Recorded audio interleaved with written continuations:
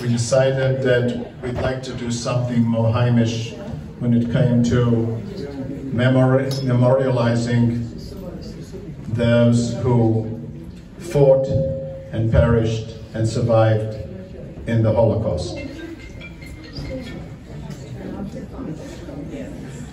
It's all right, you can just put them on vibrate. So, unfortunately, all of our members that were survivors have passed on, but they have also more than just passed on. They passed on their legacy to their children and their grandchildren. It's up to us, the children, to remember and make others remember and know about what happened during those extremely fateful 6 years. So we have an interesting program this evening, and there will be four presentations altogether. The first one will be Mimi Fiszel, the second one will be Tobie and Sandy, and the third one will be Dr. Eldad Bialecki. Each one of them will speak about the vicissitudes of their parents during those fateful years. And the fourth one will be presentation by Dr. Isaac Amon, will talk about the fateful, extremely fateful and interesting story of the Jews of Greece in Saloniki. I would like to now introduce Rabbi Logopolsky, who will say a few words of introduction. Thank you.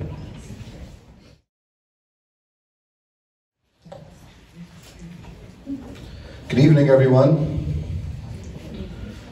A very special thank you to Menachem for putting together this very important and meaningful program. Thank you to all our presenters this evening, and thank you all for coming. We come together on Yom Hashoah. We honor the memory of the 6 million Kedoshim, the 6 million martyrs brutally murdered al Kiddush Hashem. We remember the heroism of those who were killed and those who survived. You know, if I would miss a lunch one day, I'd be hungry, I'd be in a cranky mood. My wife gives me a long shopping list, and you can't find the particular product that she asked for, a very specific product. You get frustrated, you get in a bad mood. Could we even imagine what spending one day in a concentration camp was like? The physical, mental, and emotional toughness of those who endured the horrors of the camps day in and day out is simply mind-boggling.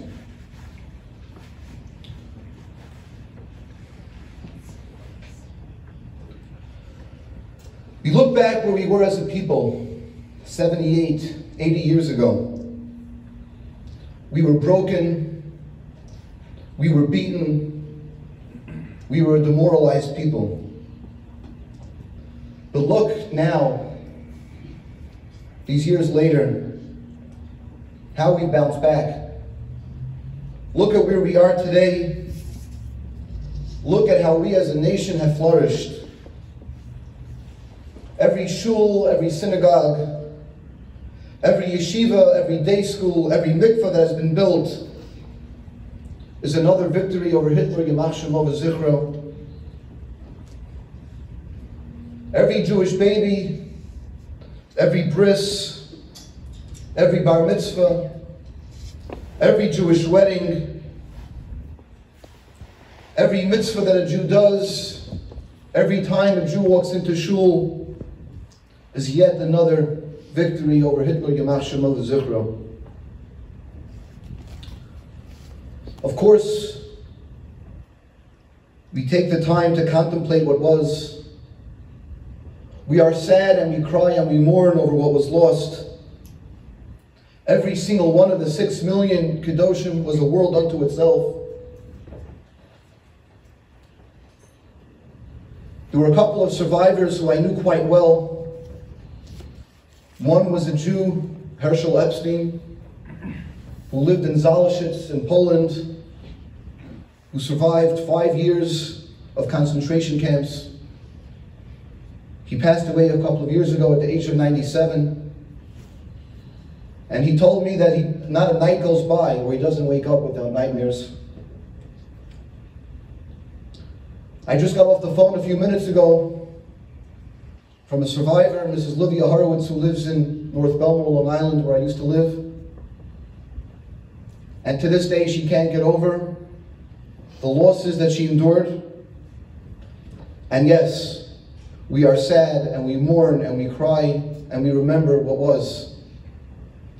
But at the same time, we also take great pride in the unbreakable faith and the triumphant spirit of our holy nation. Thank you.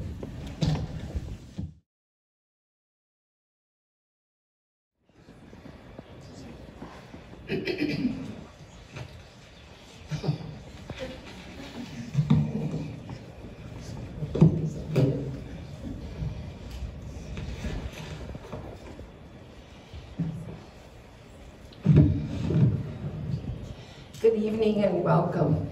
My name is Mimi Fiszel, and I stand before you deeply affected by not only one, but two survivors of the Holocaust. In 1995, I urged my parents to tell their stories to Steven Spielberg's Hashoah project, and on June 27th, 1996, they were individually interviewed and filmed. In the past 27 years, since then, I was never able to watch their testimonies until now. This is the first time their stories, although abbreviated, are being told to an audience. Their stories are quite different, but equally horrific. My mother, Basha Bess, they called her here, Gert, was born on February 12th, 1920. The oldest of 4 children, her sister Paula and brothers Morris and Abraham. Her father was quite a religious man. He was a quiet religious man who was a cap maker and had a stall in the lunch ghetto, the lunch marketplace. Her mother, Mendla, who I'm named after, was a strong, capable woman who sold the caps and held the family together. They lived in a 3-room apartment in the outskirts of the city and had a close, tight-knit family with many aunts, uncles, and cousins. Only 2 first cousins survived. They were poor, so my mother went to public school, graduating from 7th grade. They lived a happy life with hardly any knowledge of what was going on in Germany. On Rosh Hashanah in 1939, the Germans invaded Poland. When they came into Lodz, Poland's second largest city, they started building a ghetto in a section of the city surrounded by fences and German guards. In 1940, they rounded up all the Jews in the city and surrounding areas and forced them into moving into the ghetto. My mother's family of 6 were moved into 1 room with the bathroom, outdoor toilets, and daily ration of watery, what they called soup, and a piece of bread. That was all they got every day. She was forced to work tearing down homes and buildings. The work was difficult and she was hungry and tired. In June 1942, she watched her father, my grandfather, die of starvation in the ghetto. And she never knew where his body was taken, so she didn't know where he was buried or burned. The entire 4 years in the ghetto, her family lived in fear. The Germans tortured and killed Jews every day. In 1944, the Germans liquidated the ghetto And one night the SS came banging on the door and took only my mother away. She was roughly herded onto a cattle car at the rail station with 100 other young Jews, shoulder to shoulder, packed in like sardines with no food, water, or sanitation in the stifling August heat, not knowing where they were going. This is exactly what I saw in the movie Hashoah, and I can't believe my mother went through that.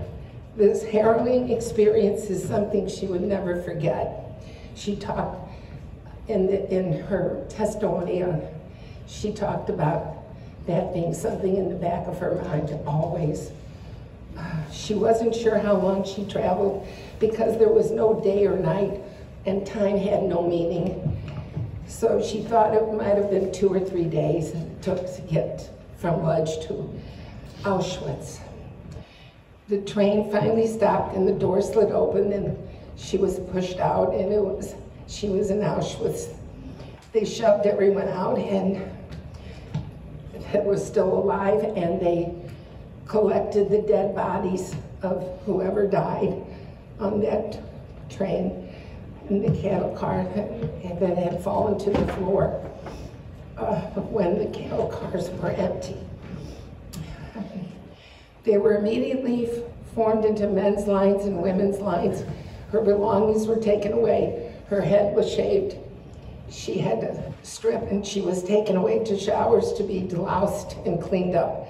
The stench was unspeakable.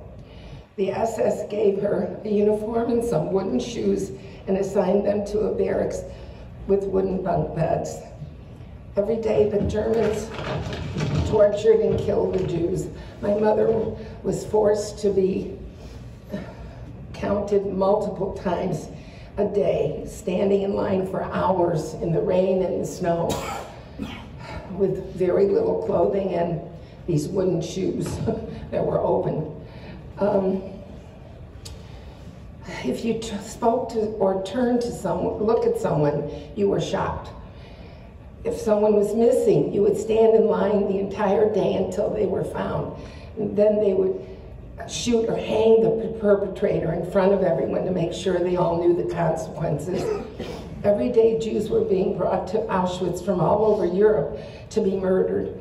So my mother was only there 2 weeks with no time to be tattooed with a number on her. Another horrible cattle car trip, this time to Bergen-Belsen. Then when she arrived there, she met someone who knew what happened to her family, who arrived in Auschwitz just as she was leaving. They were coming. Her mother was selected to go to the gas chamber, and her 3 siblings were not. Her little brother Abraham didn't want to leave his mother and ran to her. They were gassed to death together. Abraham was 7 and her mother was 42.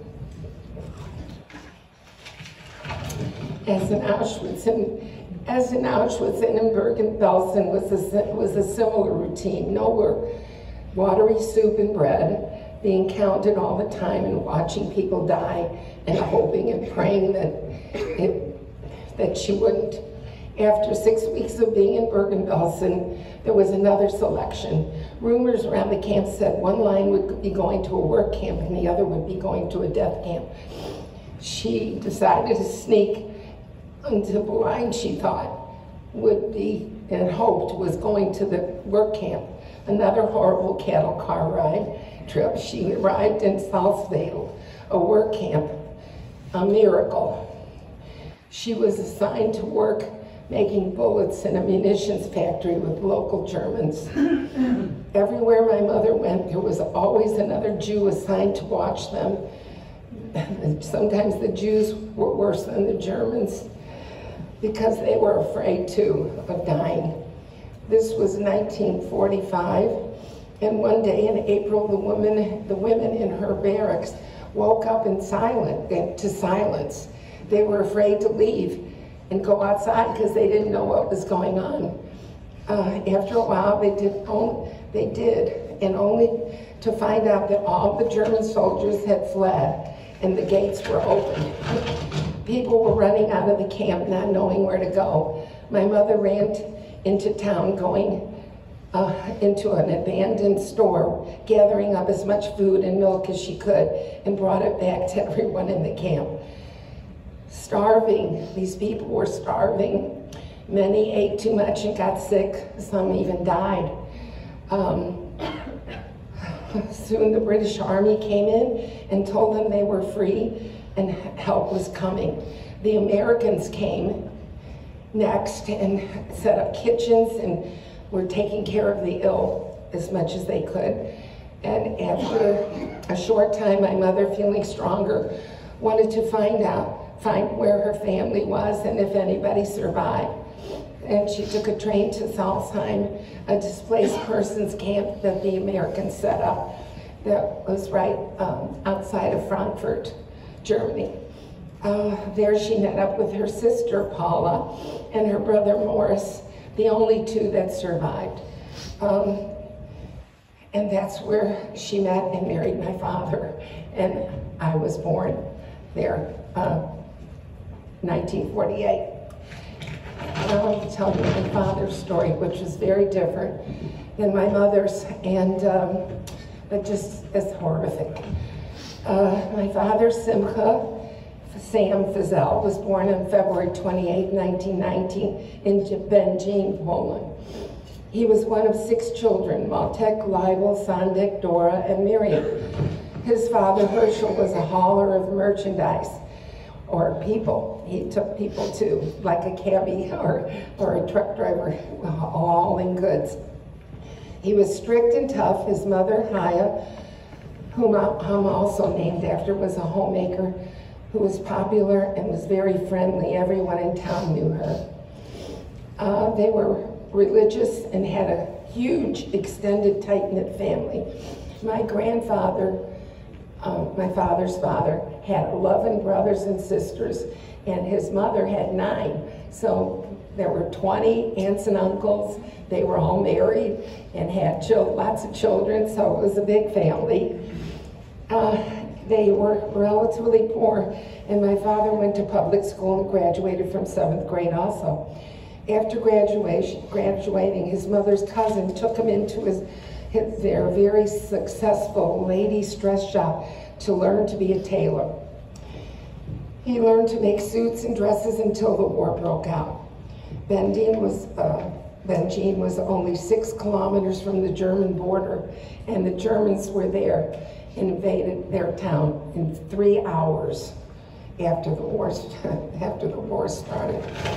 His 2 brothers, Malto and Leibel, were soldiers in the Polish army, which fled as soon as the Germans came in. The Polish army just, disappeared. They were not able to fight against the huge German army. These 2 brothers, Malto and Leibel, were the oldest brothers. So my father was 20 when the war broke out, and they were much older, in the late to mid 20s. His brother Leibel was killed on Rosh Hashanah just 2 weeks after the Germans occupied his town. It was a much smaller town, which was much bigger, and that was the family's first tragedy. The Germans liked to kill Jews on Jewish holidays, and on Rosh Hashanah, my father watched as they gathered 200 Orthodox Jews to the marketplace, made them put their black coats over their heads, and shot them. There was so much anti-Semitism in Będzin that no Jew was safe. The Poles collaborated with the Germans almost immediately. In January of 1940, my father was taken right off the street and transported with hundreds of other young men to Scheibusch, one of the 6 work camps that he would be sent to during the war. My father was 20 years old and young and strong, and the Germans needed him to do back-breaking work so the young Germans could go off to fight. In Scheibusch, he worked long hours breaking down the buildings on the farms around the camp. One time he strayed off the walk to work to pick up a few potatoes in the farmer's field, and he got caught. He was beaten with a 2x4, but didn't complain because if he did, he would be sent to death camp. From Cyberg, the commandant was not too harsh. He allowed the letters from home to come in, and they were able to write some letters too. I never saw any letters, so I don't know what happened to him if my father wrote any. From there he went to Annenberg, where he worked in a uniform and wooden shoes also. 16 hours a day, mixing concrete and loading heavy bags of gravel. There was little food, soup made out of carrot leaves, and a small square of bread. No more letters or communication from home anymore. There was no rest or food in Annenberg. After several months, they asked if anyone wanted to go to another camp to work, and my father volunteered. He was sent to Klettendorf. There he worked tearing up tracks at the railroad station. Klettendorf was the worst, my father said. All day we were required to carry scraps of iron tracks. They were breaking up the railroad tracks, digging up, and stacked them in an open warehouse. Only the short people survived. The tall people died because their backs would actually break. These things were like 50 tons, very, very heavy. And after 6 months in Klettendorf, he and two friends that he was with from Benjin went to Graditz, where they lived in a sugar factory and had to walk 12 kilometers to work in a brick factory.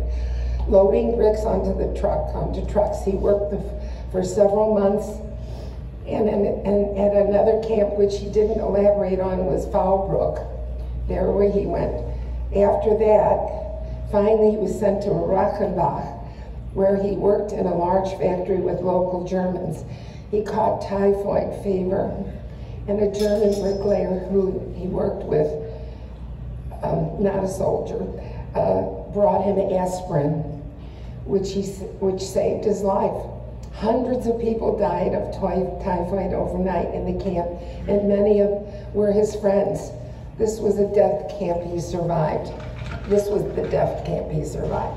Breakfast was brought to them in the morning, and he took the food of those who died overnight so he could live. He later learned his brother Sandik had walked for weeks from another camp to Graditz, but they weren't letting them in because of the typhoid. Every day they had carts and loaded up the dead bodies to bury them or burn them.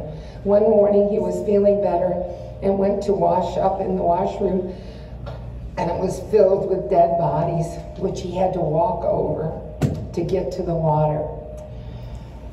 This was not the only time he was lucky to survive.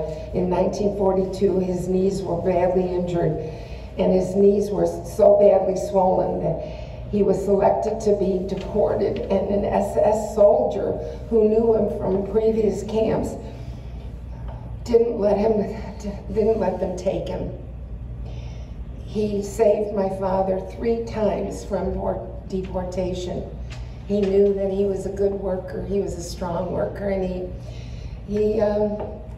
wanted him to get better and work. My father was lucky many times and survived. He was liberated from he was liberated May 8th, 1945 by the Russian army from that 6th work camp that he was in. My father's lost hundreds of relatives, and only one sister, Dora, and one brother, Sandik, survived. And I never had grandparents. My father left there and went to Germany, you know, tried to pass through the borders, and the American guards that were there at the rail stations wouldn't let them pass, and they had to go back and forth quite a few times. He and his brother and the friends that he had, and some cousins that survived. So finally they got through, and they went to Salzheim. That's where he met my mom. They got married in 1946, and they went to France, where some of my father's aunts and cousins survived. They went to Africa, actually. They went to Morocco, a French colony, and they were there through the whole war. And then when they came back to France, that's when my dad and my mom went there, and they got married there. They got married twice, actually. Once on February 12th, which is my mom's birthday, and next time in France in May sometime. But they considered February 12th their anniversary, and the whole city came to their. They lived my dad's aunts and uncles lived in Metz, outside of Paris, and there were 300 people at their wedding. They said so. It was, you know, they were very happy to see them and that they lived. So I have no pictures of my mother's family at all, not one. I have several pictures of my father's side, his mother, his grandmother, and the kids, the 6 kids when they were little. So that's all. I'm glad that I got through this. Thank you for listening.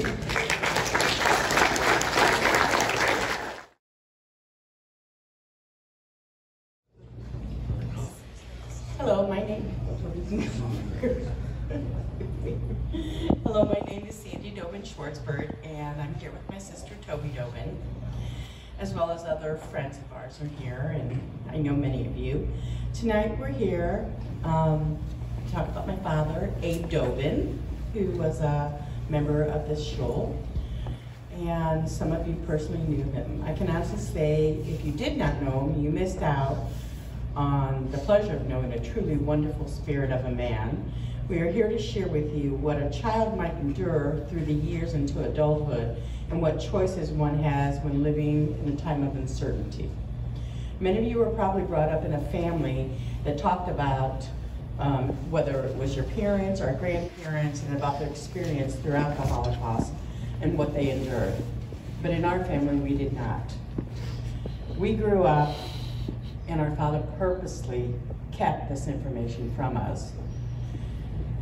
We would hear bits and pieces from other relatives, uncles, telling us about our father, and he belonged to many congregations and refugees who would talk to Yiddish and Hebrew, and we would catch parts of it. So we would hear little bits, and he had many nightmares when we were growing up, so I would hear him scream out in his sleep. And of course we'd ask our mother, and she would fill us in on little bits and pieces. But because he wanted to keep it from us, we didn't want to ask questions either, because we thought, such a horror that he's going through, we didn't want to bring up these memories with him. And we thought we were protecting him as well as he was protecting us. So, although the screaming in his sleep, and of course overhearing conversations, we learned more, and then in turn, we would approach subjects with him out of, you know, just talking about little things he might bring up. But as adults, we as his children began to inquire more and more, and he not only opened up and shared much more about his experiences, but once he lost my mother, his beloved wife, the floodgates just opened up. And he wanted to tell the world and everyone who would listen about himself and his family that perished in the Holocaust. And we are here today to share his story with you.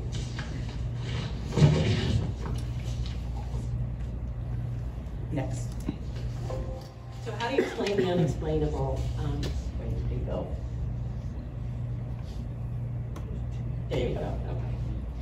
Okay. I just want to say before I start that Mimi was talking, and so much of it was very similar to what my dad had experienced. My mom was born in the United States, and he met her here, so she was not a survivor. But what she said, you know, that she just found the courage to listen to the Steven Spielberg's Shoah interview. I think both of us would agree that my dad's interview was done in 1997, and it wasn't until just the past few days that we were really able to listen to his taped interview. So if someone had asked me, you know, what did your dad go through? I'm not sure I could have said what he went through because he never spoke about it. And so we're here to relay some of the information from his interview. And then when I was in college, many years ago, I took a religion course and interviewed him. And it was really hard to get him to speak about it. And I really had to work hard, and finally he did, and we had a taped conversation. But I had not reviewed that information for 40 plus years. So this is my dad, and this is his story. He was born Abram L.J. Dobrzynski. His name that all of you knew was Dobin. Oh. Our father was born in Ozarko, Poland on January 23rd, 1923. His father, Aaron Dobrzynski, his mother, Tobie Dobrzynski, that I was named after. He had one brother, Simcha Dobrzynski, and one sister, Esther Mindel, and all of them perished in the Holocaust. He was the only survivor. So in the beginning, as Mimi said about her parents, you know, they had a pretty normal beginning. He had a brother, a sister, grandparents, cousins, friends. They were frequently visiting each other. He would say his family was observant, and every week they prepared for the Shabbos like all Jewish families did in his town. He did say that, you know, if there was a stranger or a person that didn't have a home, they were invited into his family's home to join them for the Sabbath meal. Dad said on Friday you could smell the cooking in the air, the chicken soup. A lot of the people would go to the market and get fish. They would cook that. Everyone in town was preparing. They were not, they were poor, and so they just had dirt floors, but he said on the Sabbath, they would put down white sand on the dirt floors. And my grandfather was a tailor, so he would take a white sheet and turn it into a tablecloth, and they would put that on the table. They had one pair of silver candlesticks that were set on the table for Shabbos, and they all enjoyed a beautiful meal together. They really knew no other way of life. The thing I wanted to say about the candlesticks is in the interview we found out that he said that when they had to leave their home, that his parents apparently, or I'm not sure exactly when, but they buried the one candlestick, set of candlesticks. And he said, he laughed on the interview, he said, they're probably still there. So we thought that was funny. So I'm gonna turn it over to my sister Sandy now. He shared the first time he remembered hearing about Hitler in power was about 1933. His family, who was poor, did not have a radio, but their neighbors had a radio, and they would listen through the window. By 1939, many German soldiers invaded his small town of Ozarko, Poland, where he was born. All the Jews were forced to wear armbands with the Jewish star on them and were restricted by a 6 p.m. curfew, or they would be shot on the spot. He stated the Germans would burn down the synagogues. That was the first thing they did when they came into town. And they took the houses from the Jews for themselves, leaving many homeless to find other shelter. In 1941, he told us the Germans went to the Jewish council in the town and asked them to provide 200 men to send to labor camps. And the council gave them a quota to meet at a certain date. They couldn't meet that quota. So the Germans started taking men and young boys off the street and began loading them on trucks and taking them away from their families. My father happened to be one of these young men. He was only 12 years old at this time. He was taken from his mother off a streetcar. She begged and she screamed and she cried, "Please don't take my son." They would not listen. The last memory my father had was of his mother begging and crying for him not to go. But that was the last memory he could remember of her. Next. Oh, yeah, thank you. I remember our father telling us he knew he had to survive. He must stay quiet, listen and obey all commands. He saw with his own eyes, if he didn't, he knew what would happen to him. He would be killed. And he saw this happen over and over again to friends and other men. The first labor camp he was sent to was in Lodz, Poland, a city in central Poland. From here, he was sent to many labor camps and multiple concentration camps that were run by the SS. Below, I've listed the camps. I won't even attempt to say them. By 1944, many of the Jews were taken from labor camps without warning and were transported to the concentration camps. And within 4 months, all of the prisoners were liquidated to concentration camps. There were thousands and thousands of people. Our father was sent to a camp in Lativa, Poland. There were men and women for the first time, but they immediately separated them into lines. And he said the guards shaved everyone's heads, and they were all put into striped clothing with wooden shoes. There was very little food, as Mimi had said. They would just throw potatoes in some water and give them a piece of bread. People were starving, but they made them work, no matter how weak they were, building bunkers and rebuilding buildings the Americans had bombed. My father felt this was the end, that he would never survive. They heard only German propaganda, and no country could stop them. Next. Not long after this camp, our father was sent to his next camp, Stokhof. We were only here for a week, he said, and then they were shipped far away to Buchenwald. He said he would work on the Zeitz, which are chemical plants. They made gasoline and coal. When the Americans bombed this factory, and they did many times, they made them rebuild the walls and the factory. Again, at this time, many years had passed, 4 years, he was 16 years old by then. He knew he had to keep up with the strong men to stay alive. They worked many hours each day, from 6 in the morning until 9 o'clock at night. Again, they would just get some watery soup and a piece of bread. The prisoners, they tried to comfort each other by talking and singing songs. But once the lights were turned off, they were not to make a sound or they would be killed.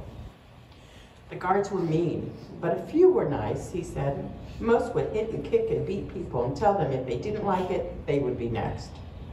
Our father would encounter a few men from his town at Buchenwald, and this is when he learned of his family's fate. His mother, father, and his sister and brother were all sent to the gas chamber. He still was determined to be the sole survivor of this ordeal. Buchenwald not only had the gas chambers, but they had the crematoriums to burn the bodies. Our father personally only had to go through a selection line twice, one Buchenwald. This is where they decided if he could live or die by the gas chamber. He stated, if you were getting older, or you were a troublemaker, or you were weak, or the guards just didn't like you, this was the end of your life.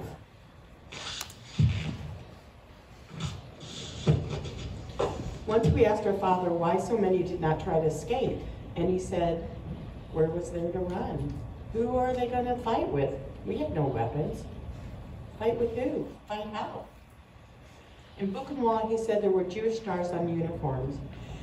There were political prisoners as well who wore red triangles, asocialist prisoners who had black triangles, and criminals had green triangles. And the criminals were treated the best out of everybody, especially the Jews. My father had the Jewish star, and on his uniform he had his number, which he still remembers, at 74. It was 83175. He will never forget that number, he said. While working in Buchenwald, the Americans were getting closer and the bombs were coming more frequently. A bomb came so close to him that he ran for cover in the closest building he could find. Other prisoners, the building collapsed on him. Other prisoners started pulling off the bricks and the rocks to get him out, and there he sustained some facial injuries and his knee was crushed. He was taken to the hospital in the camp, and within days, the camp was to be evacuated. They said, "We have to go now," and if those who could not get up in the hospital or move now, they were killed. He knew he had to get up. He knew he had to move. And he said he jumped up and started hopping, and other prisoners started helping him. They had to run, and he took all his strength to get moving. The guards took us to the train stations, and they put us on cattle cars, and this is where they were taken to the Czechoslovakian border. Buchenwald was evacuated in 1945, and this was the last concentration camp our father was in prison. But once the Germans took the prisoners to Czechoslovakia, they were put into the ghettos for the Jewish people. This is where the Germans planned to exterminate all of them. The Germans had bunkers made in tunnels where they would put everyone, and they would fill them up with gas to kill the people. But when his group arrived, the Germans had no time because the Russians were there. And this is when he was liberated from the Nazis. Although the Russians kept them in the ghettos due to fear, with so many being weak and sick, having typhoid, they were afraid to let them mix with the rest of the population and spread the sickness. Many died of high fevers from the typhoid, and her father as well was a victim to this sickness. But again, he pulled through and survived through it all. And there were thousands and thousands in these ghettos. He spent 4 years there and then heard from others. If you had a family member, somebody in the American zone, you could go visit them. You could ask for a pass. So he told them he knew somebody in the American zone and he would like a pass. They gave him one. He took the opportunity to leave and he never returned. Although he did not know anybody there. In 1949, after leaving the ghetto, our father knew that he had a grandmother in the United States, and he knew that she lived in St. Louis. An American soldier, an officer, offered to help him find his relative in America. The officer did some research and found out that Dad's grandmother had died in 1945, but she had had a brother who was also living in the United States, and Dad started writing him letters with the help of a soldier. The son of his relative would write back, and they filled out papers for Dad to come to the United States. Once he was approved, he had to wait to be allowed to board a ship to his new destination. He first arrived in New Orleans on July 3rd, and overnight they took a train to St. Louis. Once he arrived, there was no one there to meet him at the train station, and someone from the Jewish Family Services called to see where they were, because Dad came on a private, his uncle sponsored him, whereas the Jewish Family Services brought groups of people. Dad was separate from that. He didn't know who was coming to meet him, but he did recognize his cousin from a photo, which he had sent. Our father was grateful when he came to the United States, and he worked hard to learn the American way, as well as he learned how to speak English. His uncle took him almost immediately to enlist in the Army, and the people of the Army said, he needs to be here for a little bit longer and speak the language. He doesn't even know how to speak English. So my dad's uncle helped him find a job, and there was a lady from Dad's hometown who actually gave him a job cutting pieces for handbags. He worked there until he was actually drafted into the United States Army in 1951. Even though he wasn't a U.S. citizen, he served in the military. He was put on a boat and went back to Germany after his basic training. He joined a medical corps because his knee was still injured and he couldn't really walk well. He joined a medical corps. It was a MASH unit. They sent him to school for 16 weeks to be a medical technician, and he was on the interview, he said he scored in the 90s. He passed with flying colors. He did very well, and they put him with an ambulance company. So he drove an ambulance. But more than that, they did simulations because they thought that they were going to go to war, and so they had to quickly set up hospitals in record time, and he was relaying that they could set up an entire hospital with services in 3 hours. They thought they were going to war with Russia, so they repeatedly had these drills. He was in Germany for 16 months. He was then discharged and came back to St. Louis in August of 1953. He went back to work at the factory, and he was promoted to a foreman. These are pictures of this is his naturalization papers on October 21st, 1949.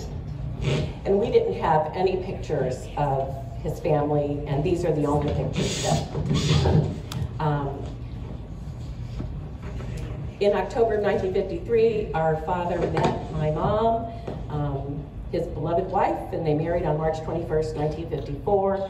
He went on to take over my mother's kosher poultry business, Becker's Poultry, and then his remaining career for more than 30 years was working as a foreman at Levin Brothers Kosher Poultry in St. Louis until he retired. He continued to work and volunteer at the Jewish Community Center until his passing in August of 2013. He created a beautiful family, which was his dream. He lost everyone, and he wanted to rebuild his family, so he had 5 children. He had 9 grandchildren and 9 great-grandchildren. In January of 1954, he actually changed his name because his uncle said, you really won't get anywhere with a name like that, so you better change your name. So he changed it to Dobin. And at the same time, he became a U.S. citizen. And now Sandy's going to close.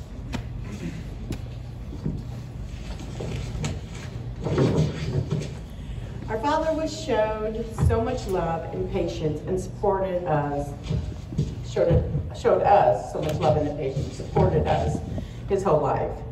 He let us live our dreams as we chose to do so. He never pushed us or praised us, but he praised us in our accomplishments, and we always knew he was proud of us. I can honestly say he was one of the happiest people I knew and the most loving to everyone. It did not matter whether it was your religion, color, origin, or beliefs. He was accepting and made you feel his love and acceptance. Most of all, we all knew how proud he was of his family and how much he loved us. Although he worked many hours throughout the week while we were growing up to provide for his family, and we never saw him very much, he made sure to spend all his weekends with us, making memories and spending time with us, to remind us of these memories for a lifetime, and for that we're grateful. As he would say if he was here today, God bless you and stay well. That was his favorite saying. Thank you for listening to us and letting us share his story today.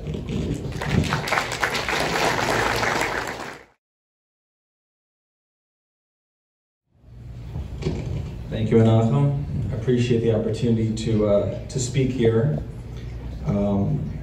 It's been over a decade since I dug into our family's story. Life gets busy, and so I appreciate Menachem giving me the opportunity to be here. And I also offer some limitations. I'm several generations removed, so bear that in mind. Also,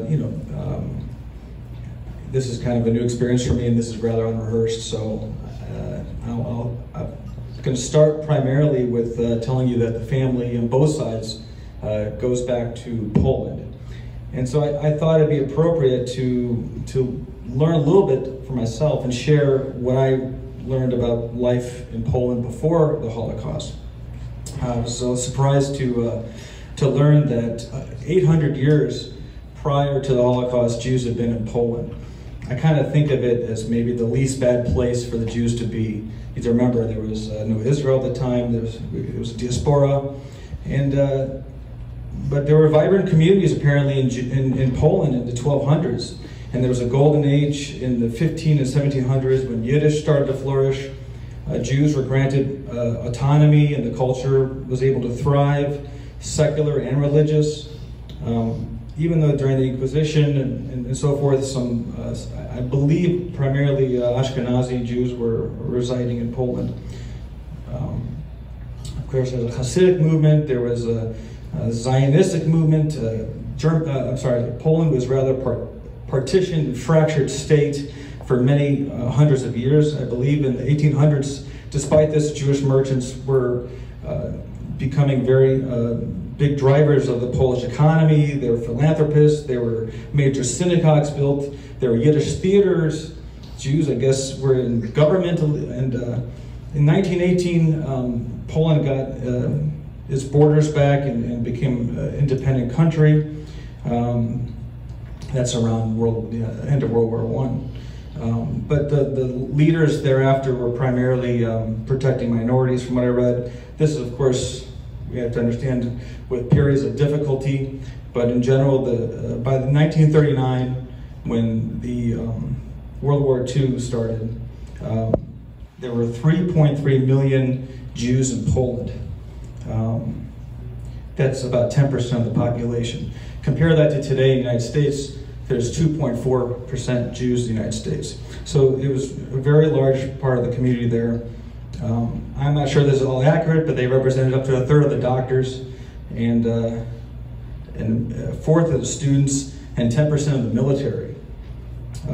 September 1st, Germany invades, and immediately there were anti-Semitic laws, of course, the ghettos, and a final solution was enacted.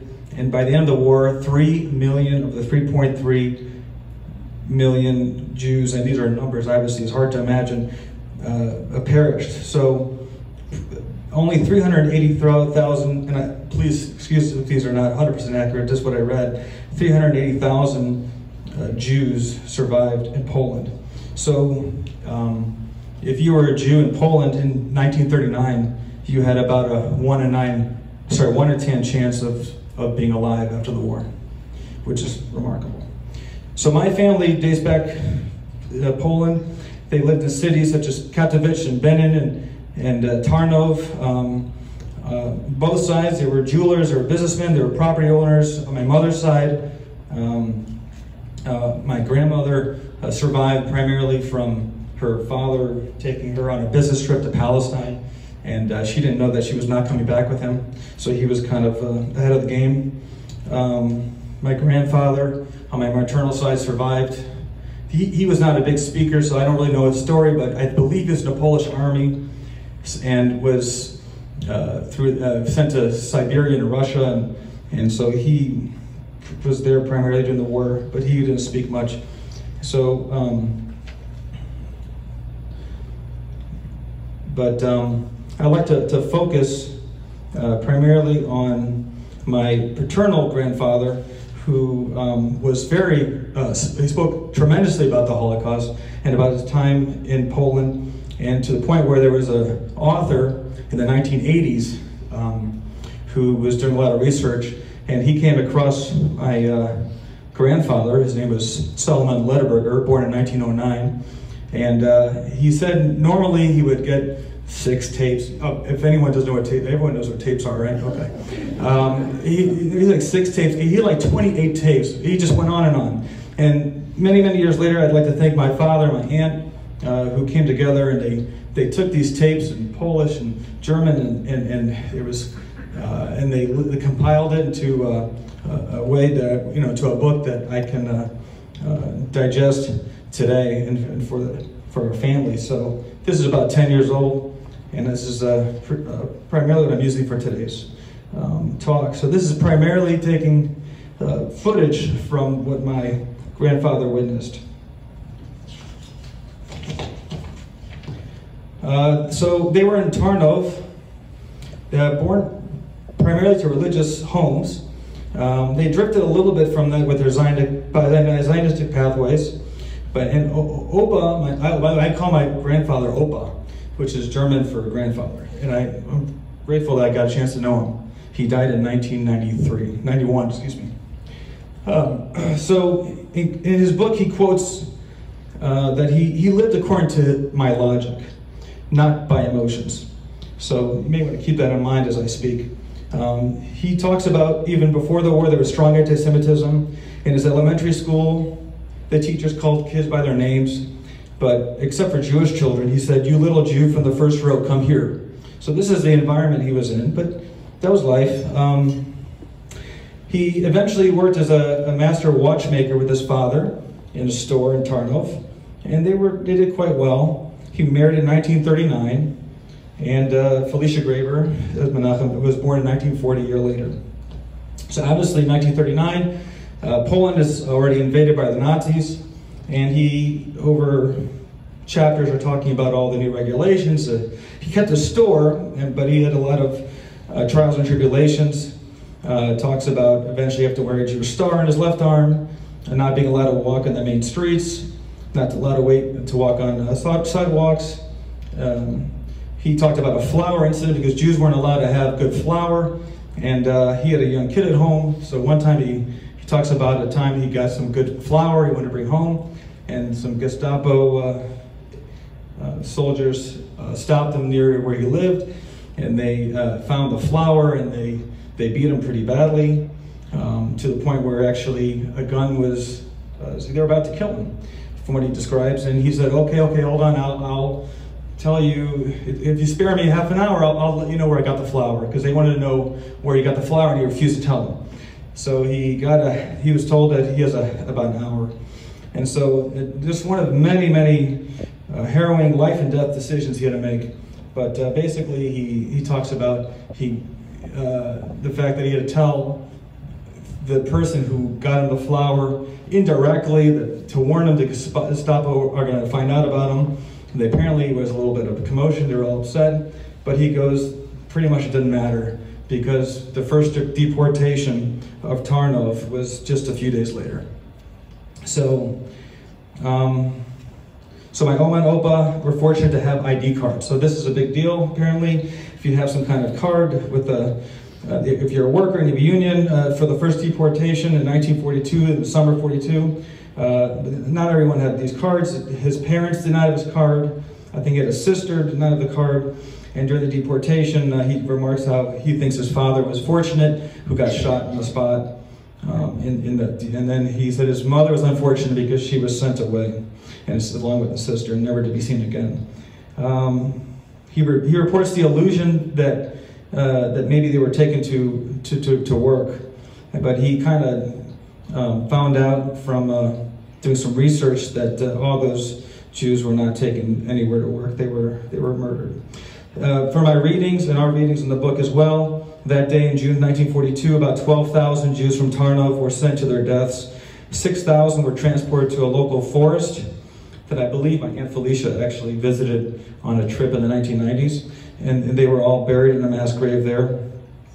And 3,000 were murdered in the city. So I know these are crazy numbers, but this is what happened on that day that he witnessed. So he survived that first deportation. And eventually, they got to the Tarnov ghetto, and the ghetto was sealed around that time. And he said he got into the ghetto within minutes of being required to get in there, and with Oma and with his child, Felicia. And they were desperate. Everyone's desperate to survive. So you're desperate to work. And they think if you work, you're going to survive. You get papers, you're going to survive.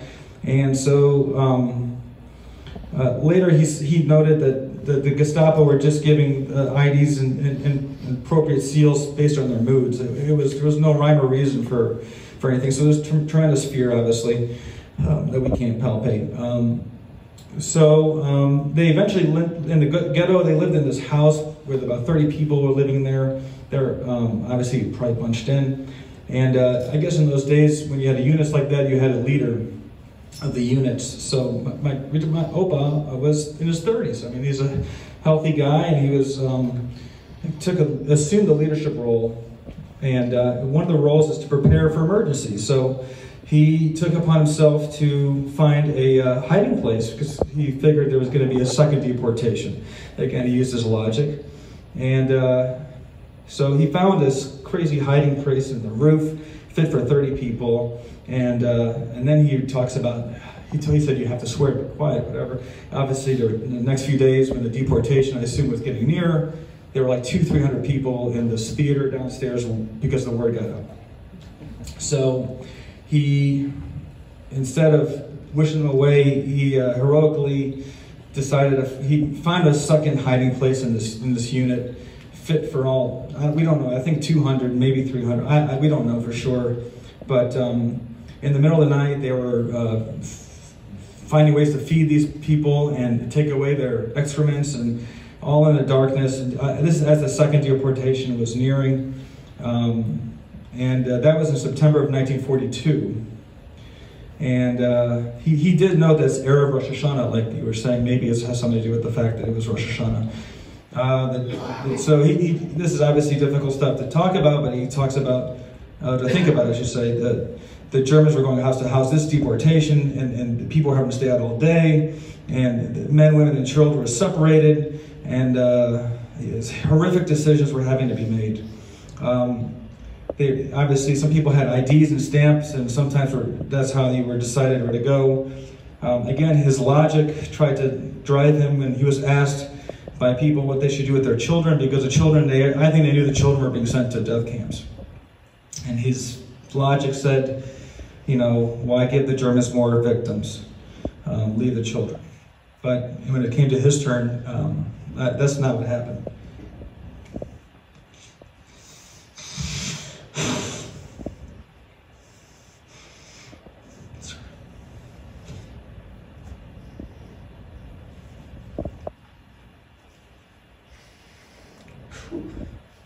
That's unexpected.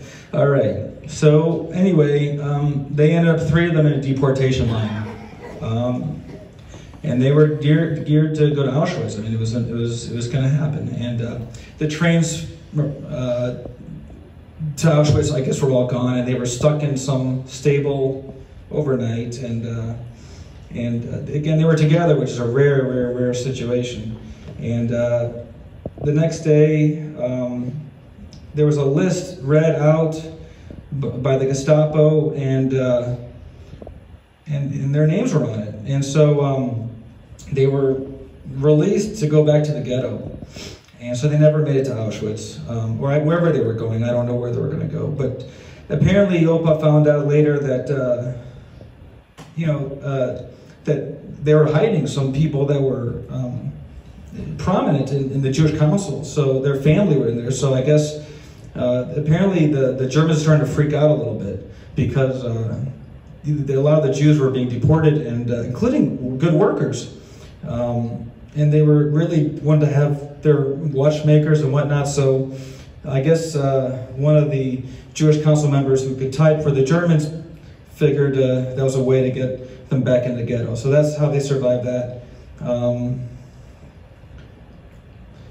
So basically, he says, we worked as we believed nothing would happen to people who had to work, because the Germans needed workers. So that's kind of what they did for some time after the deportation. And eventually they released all those people hiding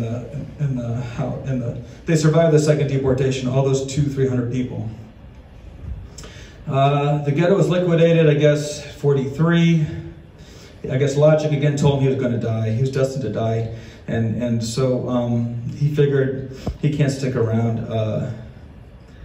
So the liquidation happened, and the Germans told everyone to come out with their bags. They told them they're going to send them to labor. But Opa found out they were going to keep 200 Jews in the ghetto as a cleaning crew, you know. So of course there were more than 200 show up for this job, and Opa was lucky, miraculously was kept as a 200.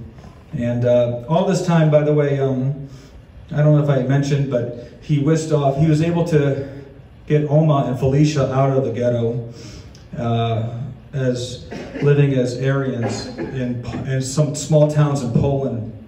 He had some friends. He arranged it, a driver. I don't know how he did it, but they also had their trials and tribulations in these small. They're living as a Pole and Christian or Catholic. And obviously, Felicia was very young, and she obviously spilled the beans a couple times.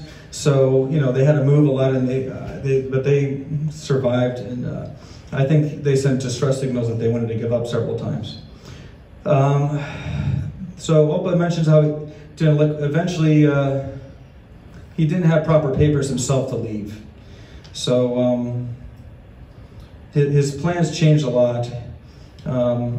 He did find he had a trusted Polish person, I guess he knew about. They gave him this idea to get a railroad uniform from a woman whose husband was on leave, and he also got hold of a bicycle, and so he somehow got out of the ghetto with a railroad uniform and a bicycle, and he kind of bunched next to 20-30 people being led out by a guard, unnoticed. I guess he had a jacket over himself at that point. He wasn't looking like a railroad guard. But and then the second he got out of the ghetto, he says he took off unbuckled his coat, he put on his cap, and he rode away. And he had ID papers that didn't say he was a railroad. I guess said he was like a silk manager or a silk factory, and. But he had to ride his bike not to Tarnov train station. It was too dangerous, so he found another train station. And I don't know, he's amazing. He had someone meet him there that he must have arranged, who slipped a ticket into his pocket for the train, and he left his bicycle that was going to be picked up at some point, and there were some crazy checkpoints that for some reason he didn't get caught and not noticed. He also mentioned how during his train ride, his legs were tickling, quote unquote, with all the fleas he brought from the ghetto, and they were caught in this rubber band that, you know, he had to let go once in a while, but he couldn't do it in the train because that, you know, would not be a good idea. Once in Warsaw, you know, he took the train to Warsaw, and his wife Oma and Felicia were hiding in Warsaw as a Pole. And they were shocked that he was there. He describes that they thought he was dead, and the first order of business, I'm happy to say, he arranged for a bottle of vodka to be delivered to celebrate. And they lived in Warsaw as non-Jewish Poles for some time, and he had connections to the underground there as well. I mean, there were he describes there were a fair amount of Jews who were living. I don't know a fair amount, but there were a handful of Jews living, and they knew. And he talks about he went ahead and pretended to be a railroad Polish worker, and he had the uniform. And he eventually got hold of a ID a good ID that said not passport, but like some papers that said his name was Bialecki. It was actually meant for somebody else, but it didn't work out for them, and so he got it, and so that was his name, Bialecki, from Solomon Letterberger. And so he lived as an Aryan, and he got around as a railroad worker. And let's see, I'm sorry. He also talked about the Poles. I mean, there was a lot of the Poles knew there were Jews living, and they all sought out the Jews because they figured, you know, these were war times. They figured if they found a Jew, I mean, instead of maybe bringing them, because they would threaten to send them, but they also knew they had money. I mean, some of them had hidden jewelry, and my Opa had some jewelry on him and some money, and they always were bribed to get to give up some money. So he does mention there were some righteous Poles, of course, that helped out and helped color their hair and show them how to live Aryan. Anyway, he goes on to, in 1944, the Warsaw Uprising. The Germans, apparently, the Russians, I guess, and the Americans were closing in. There was some sense that the war was coming, I guess, to a close. And he saw the Germans actually retreating at one point, and he was joining the Poles and yelling at them and throwing rotten eggs. I'm glad he said rotten eggs, but I figured they wouldn't use good eggs. But I guess the Nazis realized, and I'm not a historian, that the Russians stopped short of coming into Warsaw for about months and months, and the order came in from Berlin for them to just crush Warsaw. So that's apparently what happened, and the Germans just destroyed Warsaw, and they evacuated a lot of the Poles westward, and Oma and Opa were caught in this, and Felicia, again, they were together almost on and off this during this time. They took 2 suitcases, they headed west, and they ended up in some transit camp, and there's some crazy stories, which I'm not gonna, but they were separated, and then they were reunited.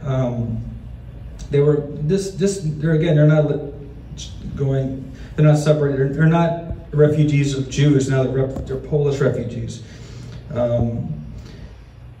Opa apparently pleaded with a German guard at one point to get back, and the German guard agreed. But they were separated again, apparently, because Oma and Opa were allowed to leave this transit camp, and Opa was destined to go to a labor camp in Germany. That was the plan. And so he was instructed to act sick, and he did apparently a very good job, and they were going to send him to the infirmary, but eventually they opened the door and all these people were faking to be sick. They let all these people go, and he was all of a sudden in the middle of nowhere, lost by himself.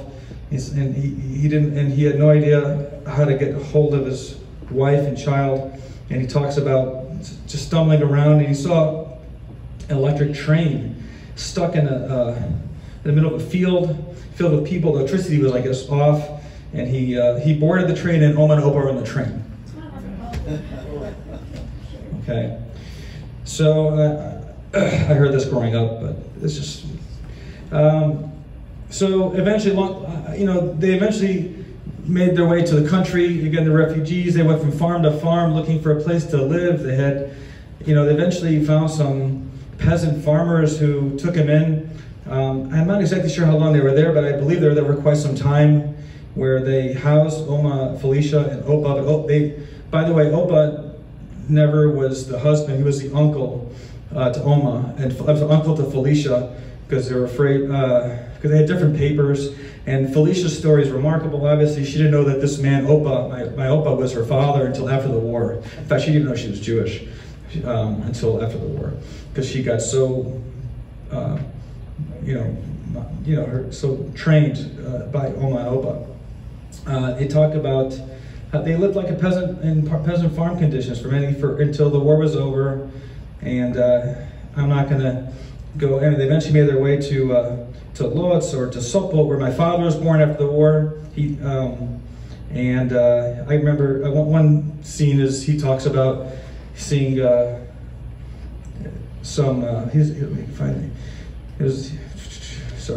was like 5 or 6, he saw for the first time, 5 or 6 emaciated Jews coming from the Holocaust concentration camp. And I guess he's on the Russian side now, because I guess this is not the American, but he said that they just obviously was shocking. He took them in, he sheltered them, he actually knew one of them. He gave them quote unquote first aid by giving them a roof, some nourishment, clothing. He took drapes and made clothing for them. He admitted one in the hospital. He said the Russians weren't very helpful with concentration camp victims, as Western armies were. But as you can see, his story is remarkable. Fortunate to be alive. I was fortunate for him to survive, and I was fortunate to get to know him. And there were a lot of people along the way that my dad said were angels, and you can't say it was just one person. It wasn't. There were religious Jews that were in the story that are amazing. There were secular Jews. There were Poles. There were Germans. There were. I hope I was able to appreciate the story today. Thank you.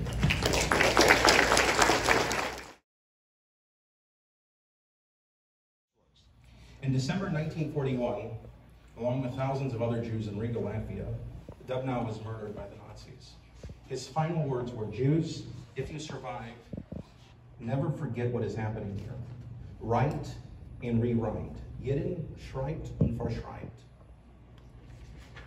Unlike my fellow speakers, I'm not a child, or even a grandchild of survivors, but I too am here to bear witness. I'm Ashkenazi on my mother's side and Sephardi on my father's side. Showcasing the scope of the Shoah, relatives were lost on both. Chaya Rimmer-Schreibman from Tolchin, Ukraine, born under the Russian Tsar, an aunt of my maternal grandmother, Lillian Rubin of blessed memory, was murdered in 1942 at the Hashoah concentration camp in Ukraine. Oslan Cohen from Istanbul, Turkey, born under the Ottoman Sultan, an uncle of my paternal grandfather. Dr. René Isaac Amon, Alav Shalom, was deported in 1943 from Drancy, France to Auschwitz, where he ultimately perished. Professionally, I serve as Director of Academic Research at Jewish Heritage Alliance, cultural and historical platform dedicated to preserving and promoting the Sephardic legacy. I'm also a lawyer with a PhD in law and comparative criminal procedure and a background in international criminal justice. such as war crimes, genocide, and crimes against humanity. Experience has included a legal fellowship at the International Criminal Tribunal for the former Yugoslavia in The Hague, and hoping to compile a dossier documenting the war crimes and crimes against humanity committed by ISIS members. In this vein, as some of you may know, Benjamin Ferencz, seen here, the last living prosecutor of the Nuremberg trials, who led the prosecution of the Einsatzgruppen at the age of 27, the SS squads who murdered over 1 million Jews in the Holocaust by bullets, passed on in his sleep during Passover on Friday night, April 7th, at the age of 103. As a law student, I had the extraordinary honor of meeting him. May the soul of Beryl ben Yosef Fiszel have an aliyah and repose on high. Now, traditional Holocaust studies long focused on the Ashkenazi Jewish presence in Central and Eastern Europe, shattered by the Nazi genocide. Little attention was given to vibrant, ancient, and long-settled Sephardi communities, which were targeted by the Nazis as well. This Sephardic legacy has tragically been overlooked in mainstream discourse and consciousness. So many people, Jews and non-Jews alike, don't know that Sephardic Jews were impacted in the Shoah.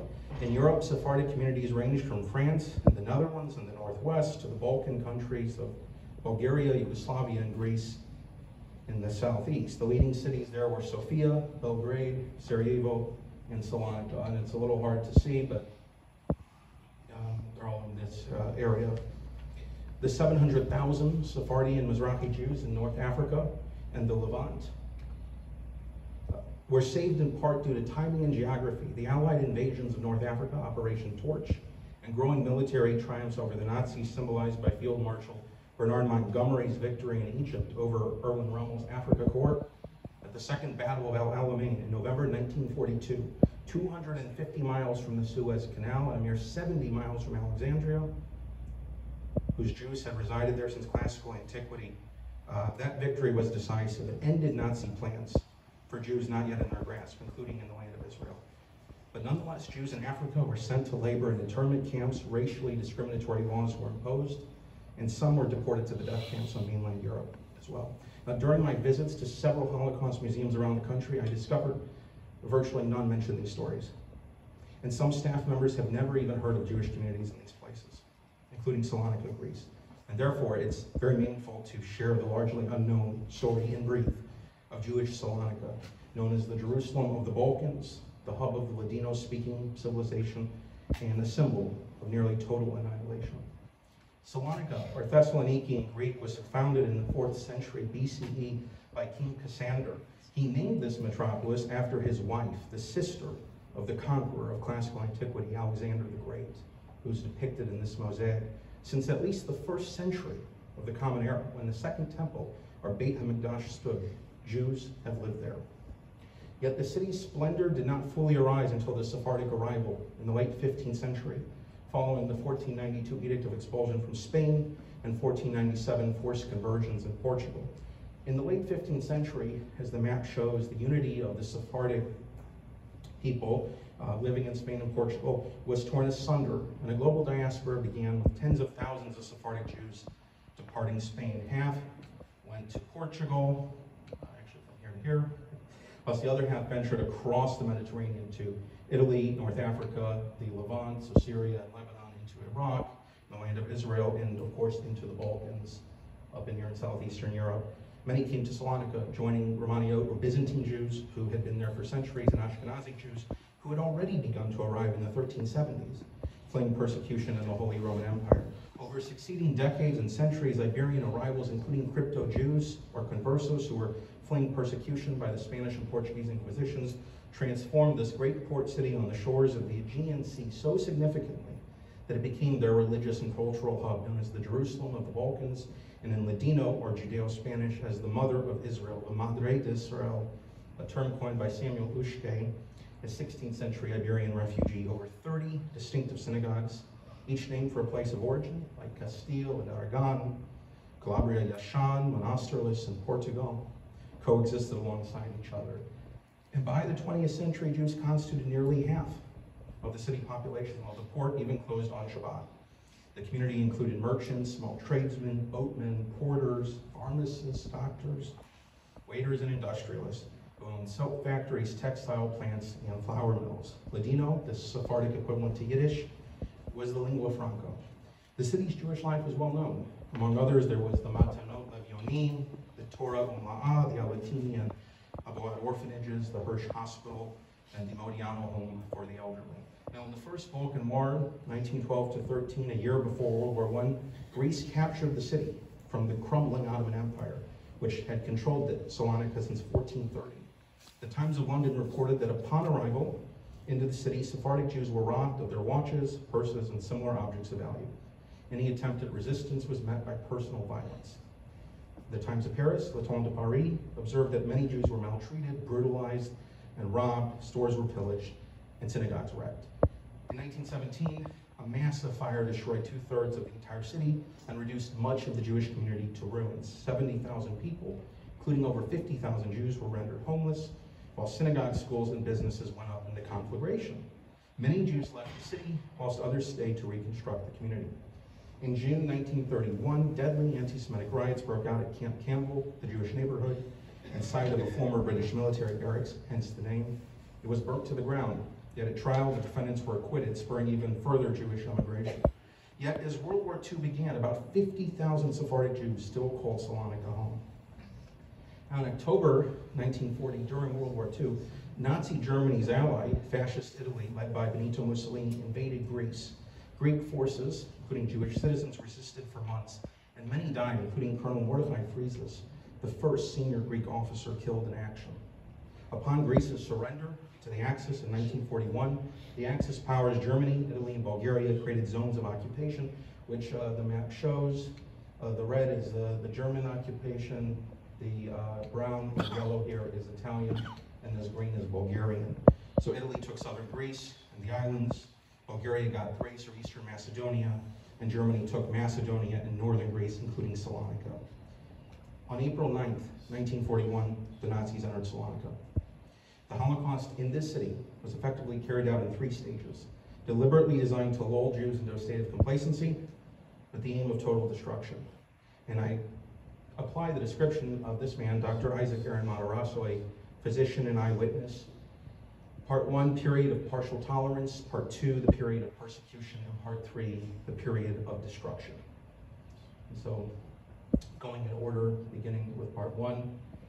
On April 11th, 2 days after the Nazi arrival, the last Ladino newspaper in the world, printed in the Hebrew Rashi script, El Mensajero, was closed, while anti-Semitic newspapers were created. Within days, Jews were barred from entering cafes, pastry shops, and the communal council was arrested. In May, Jews were compelled to hand in radios. Operation Rosenberg, a special task force designed to plunder Jewish cultural heritage, such as treasures and artifacts from across Europe, commenced in Salonika. Jews were insulted and occasionally arrested, yet the Nuremberg Law, stripping Jews of citizenship and regulating access to professions on the basis of race or descent, were not yet formally applied. And while the winter of 1941 to 42 was rather vicious, with hundreds of Jews succumbing to hypothermia and disease, including children, the situation still appeared bearable for most of the community. Part 2. The beginning of the persecution came on Shabbat, July 11th, 1942, known as Black Saturday. All Jewish males aged 18 to 45 had to present themselves at Liberty Square, the Platia Eleftherios. About 9,000 men showed up and were forced to perform humiliating exercises before the SS under the broiling sun for hours without water. If they fainted or grew weary, they were beaten. 2,000 were conscripted into forced labor battalions and sent to work on roads and mountains across Greece, where many succumbed to inhumane conditions. This sparked a great upheaval in the midst of the community, remembered the survivor Erica Cunho. Why did the Nazis want the young men? What would they do to them? And what would they do to us? The community negotiated with the German administrator of the city, Max Merton, in exchange for releasing the men a huge ransom of 2.5 billion drachmas, perhaps close to $100 million, had to be paid. And while some of this amount, perhaps most, was raised in the Salonika and Athens Jewish communities, the remainder was settled by handing over to the city of Salonika the 500-year-old Jewish cemetery, which contained 350,000 graves spread across 80 football fields. In other words, having tortured the living, as Dr. Matarazzo noted, the Germans then turned to the dead, and they ordered the destruction of the cemetery. On December 6, 1942, obliteration began. Tombstones dating to the 15th century were demolished or uprooted and utilized for building materials and projects across the city, including renovating churches, paving streets, and lining latrines. The municipality, long coveting this space that sat at the center of the city, played an active role in this profound desecration. Today, the Aristotle University, the largest in the Balkans, sits atop the ruins of the Jewish cemetery. Part 3. Much worse was to come. As Professor Cecil Rolfe, the Oxford historian and editor-in-chief of the Encyclopedia Judaica, put it, by the beginning of 1943, the mechanism had been prepared, the preliminaries had been finished, the time had now arrived for the acceleration of the persecution, and in the course of 6 months, between February and August of 1943, Salonika Jewry met its doom. The period of destruction began on February 6, 1943, when Eloy Brunner and Dieter Wislicheny, two of Adolf Eichmann's deputies, arrived in the city. On February 8th at noon on Monday, Erika Cunha remembered, despair gripped the Jewish population, for the Germans decided to impose the Nuremberg laws. All Jews were now required to put a yellow star in every piece of clothing they wore. Jews were not allowed to use public transportation, and they had to move to areas the SS had specified. The creation of these ghettos marked the first time in the history of the city that any existed, which meant Jews were forced to abandon their houses and apartments. And any Jews arrested outside the ghetto after curfew would be instantly shot. In March, the Baron Hirsch Quarter, donated in the 1890s by Clara de Hirsch, the widow of the philanthropist Maurice de Hirsch, located next to the train station and built to house Jews fleeing pogroms from Eastern Europe, was cruelly and rather perversely transformed into a transit camp from which the Jews of Salonika would be sent via freight cars to their deaths in Poland. Under threat of severe punishment or death, Jews were compelled to declare all their movable and fixed assets, while fences were erected around the Baron Hirsch Quarter to prevent escape. Chief Rabbi Dr. Tzvi Koritz, an Ashkenazi, a controversial figure to this day, said not to trust the impending rumors of liquidation. Jews from Salonika were to be resettled in Krakow. It seems he was told the plan was to restructure the community into an autonomous entity. But for whatever reason, he encouraged people to remain and not to escape. And this is in stark contrast to the chief rabbi, Elias Barzilai of Athens, who burnt the communal membership records and urged everyone to flee, thereby saving most of the Athens Jewish community. By 1943, as this map shows, the final solution to the Jewish question, the euphemistic phrase for the Shoah, the Korban, the Holocaust, was in full operation across the European continent, with Jews being shipped to the death camps in Poland. And this is, of course, Salonika. You can't even see it. It's at the very bottom of this map, and you can see the extensive train rides that were taken through the Balkans all the way up into Poland.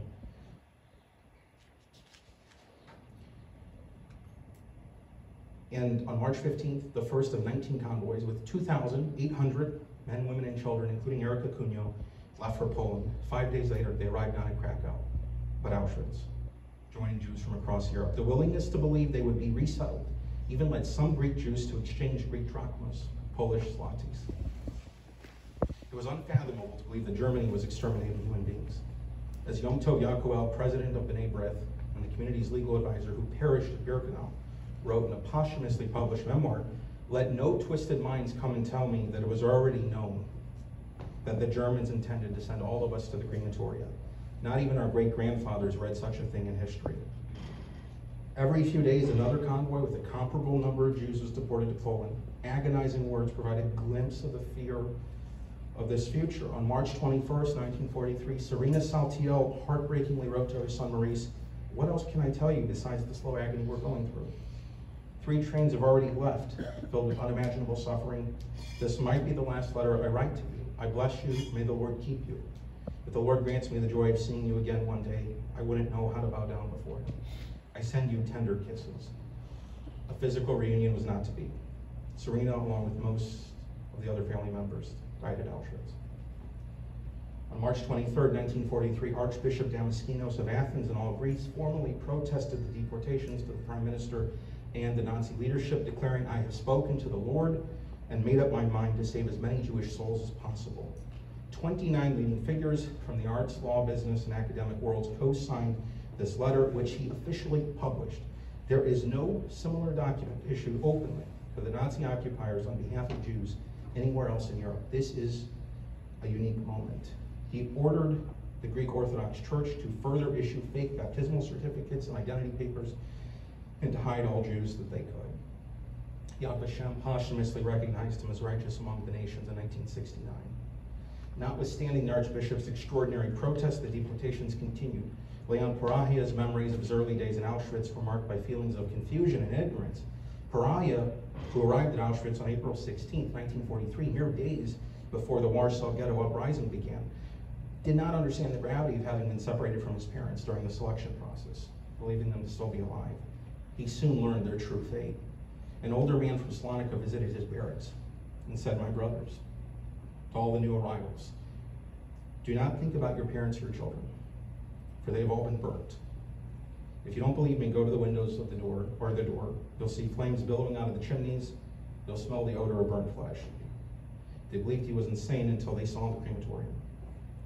Parahia was speechless, and along with others, spontaneously began to sing the Ladino folk song or ballad, Mama. And this act of solidarity, uniting the group through their ancestral Ladino tongue, as well as the language and music, moved everyone to tears. Leon was among the few Greek Jews who survived, for by summer of 1943, the entire Salonika community had virtually been annihilated. Greek Jewish experiences in concentration camps were largely shaped by this unique linguistic background, because in the earliest days in Auschwitz, a lack of German proved isolating and potentially life-threatening. Even nominal knowledge can mean the difference between life and death. And because many Greek Jews did not know German or Yiddish, right, they spoke Ladino and Greek, sometimes French, they mostly could not communicate with other Jews even. And the Nazis exploited this linguistic isolation. The Greeks were often utilized as Sonderkommandos, special units picked for youth and health who were forced to dispose of the corpses from the gas chambers and the crematoria. And this photo is one of only 4, secretly taken by members of the Sonderkommando, showing the corpses being burnt in the actual moment in an attempt to destroy the evidence. The pathological Nazi hatred of Jews continued so that even by summer 1944, aware the Allies were rapidly advancing and that Nazi Germany was losing the war, the Nazis diverted resources and personnel from the war front so more Jews could be deported. Indeed, the last remaining intact Ashkenazi and Sephardi communities in Europe were deported to Auschwitz nearly simultaneously. Immediately after Jews in Budapest, where Raoul Wallenberg saved so many, were transported there, the Nazis rounded up throughout the Ionian and Aegean seas small and ancient and flourishing Sephardic and Romani communities on islands, including Corfu and Leros and the Ionian Sea. In fact, on Leros there was one Jew, Daniel Rachamim. The Nazis sent a ship to pick him up. He was deported and died in Auschwitz. And in the Aegean Sea, it was Chios, Crete, Kos, and Rhodes, where Jews had been present since the time of the Maccabees. The Hashmonaim, in a mere 11 miles from neutral Turkey. In September 1944, the final convoy of Dutch Jews from Westerbork in the Netherlands were deported to Auschwitz, including the diarist Anne Frank and her family. On October 7th, 1944, facing certain death like the fighters in the Warsaw Ghetto Uprising in April 1943, the Sonderkommandos staged a revolt in Auschwitz. They blew up Crematorium 4 using explosives smuggled out by women who worked in a nearby factory. They managed to kill 3 SS men and injure a dozen. Led by Joseph Baruch, as seen here, a young Greek officer from Yanina, 250 Sonderkommandos were killed, including dozens of Greek Jews. 200 more were summarily executed. The 4 women involved, whose names we should remember, Esther Rosa Robota, Esther Weichblum, Alla Gertner, and Regina Saferstein. They were identified and tortured for months, perhaps even sexually assaulted, but they revealed no names of anyone else who was complicit in the conspiracy. On January 6, 1945, mere weeks before the Soviet army liberated Auschwitz, they were publicly hanged. In their final moments, they cried, "Hazak v'amatz," be strong and of good courage, and they sang the Hatikva national anthem, still believing in a better future. Marcel Najari, one of the few surviving Sonderkommandos, buried his notes taken at the time of the revolt, or written at the time, inside a bottle near Crematorium 4 in 1944. They were recovered in 1980 after his death, and digital technology in 2017 permitted 90% of the writing to be legible. Part of it reads, "Almost always when they kill, I ask myself if God exists, and nevertheless, I have always believed in him, and I still believe that God wants his will to be done. For about 4 years now, they've been killing Jews. They killed Poles, Czechs, French, Hungarians, Slovaks, Dutch, Belgians, Russians, Salonicans or Thessalonians, and Greeks from Athens and Arta and Corfu and Kos and Rhodes. A total of around 1.4 million Jews have been killed. This is strikingly close to the accepted consensus. Dario Gabay, the last known living Zonder commando, died in Los Angeles in 2020, age 97. Of a 50,000 strong population in 1941, less than 4%, or 2,000 people, from the Salonican community survived. A 96% death rate. The survivors included Moise and Sarah Borla, the parents of Albert, the current CEO of Pfizer. The Jerusalem of the Balkans, the mother of Israel, the Madre d'Israel, had lasted for 4.5 centuries, and the obliteration took less than 30 months. The founders of the Sephardic community of Salonika had fled the Spanish and Portuguese expulsions and inquisitions, arrived at a place of refuge and planted a garden, tenderly nurtured and cared for over centuries. It was denuded and exterminated. It's estimated the Nazis murdered up to 50% of Sephardic Jewry in Europe, including in Sarajevo and Belgrade and elsewhere. While the Dino verse expresses the magnitude of the calamity, I would like to write my remembrances, but I would need a sea of ink and a sky for the paper. All that Salonican Jewry represented, that island of 15th century Sepharad, right, or Spain, Portugal, Iberia, and the 20th century is gone forever, as was a remarkable way of life. A tiny remnant lives on today around the globe, including in Salonika. About 1,200 people, or 1,200 Jews still live there. But the glory that was Jewish Greece and the grandeur that was Salonika exists today only in memory. In conclusion, ladies and gentlemen, on this day we honor the survivors. The living and the departed is meaningfully done by their children this evening. We remember the victims, the 6 million Jewish men, women, and children. We mourn for all that died with them, their goodness and their wisdom, their learning and their laughter. The world has become a poorer place, and our hearts think of the magnificence that might have been, and a future that will never be. We think of this and lament our loss, and yet, as Rabbi Bogopolsky alluded to in the beginning, from the painful thought that they are physically no more, we call for comfort upon the memory of what they were. And we resolve to continue their legacy, as, again, unexpectedly, so much has occurred in these past 80 years in terms of revitalizing the Jewish people. To cherish this gift of life preserved amidst the depths of such destruction obligates us all to remember and to not forget. This commandment is repeated in the Torah nearly 170 times. We cannot change the past, but we can remember these names and their stories, including those of Sephardic Jews. We owe it to past and future generations, for these echoes will undoubtedly continue to resound until the last syllable of recorded time. Thank you very much.